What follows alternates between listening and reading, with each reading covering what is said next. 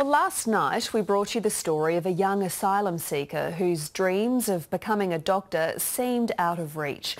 Since the story aired, Soumi Gopalakrishnan's tears have turned to joy. She's being inundated with offers of support, including her choice of rare university scholarships. It was all smiles at Brisbane Airport this morning as Soumi Gopalakrishnan prepared to move to Melbourne with her family. I just want to say thank you so much to the people out there who cares about, issues like this and who would love to help me out. Just a day ago, the high school graduate, dux of her Catholic college and school captain, had little hope she'd ever attend university. Her asylum seeker status meant she'd have to pay full tuition fees up front.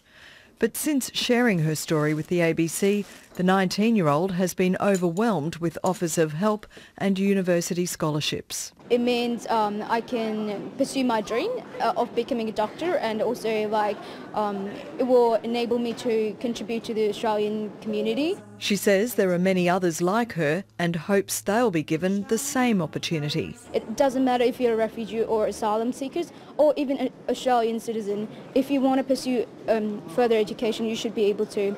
For the last year, Soumi and her family have been living at Dr. Kate Sinclair's home. It's the most rewarding thing you could possibly do, to be part of another family's life and help them on their way. And to be honest with you, it's been a completely two-way street. The Gopalakrishnans are Tamils from Sri Lanka who were on a boat to Christmas Island 4 years ago. Their application for a safe haven visa has been rejected and the case is now before the courts. Among the offers of assistance is one from an immigration lawyer. This has all happened within the last 24 hours. It's just amazing.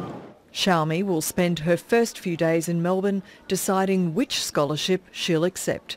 Daya Clark, ABC News.